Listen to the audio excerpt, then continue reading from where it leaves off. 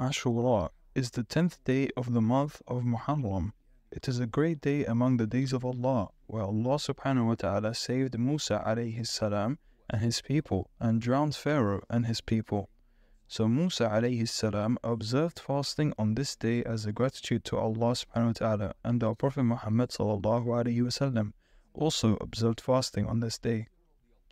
According to Ibn Abbas radiyallahu anhuma, when the Prophet sallallahu alayhi wasallam arrived in Medina and found the people fasting on a day, referring to Ashura, they said, "This is a great day. It is the day when Allah subhanahu wa ta'ala saved Musa and drowned Pharaoh and his people, so Musa observed fasting as a gratitude to Allah."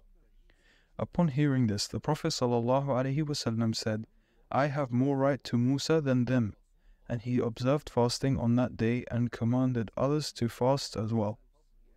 Fasting Ashura has great virtue as it expiates the sins of the previous year. The Prophet ﷺ said, "Fasting on the day of Ashura, I hope from Allah to expiate the sins of the previous year." So whoever fasts on Ashura will attain this great reward, and whoever combines it with the 9th day, referring to the day before Ashura, will have a greater reward.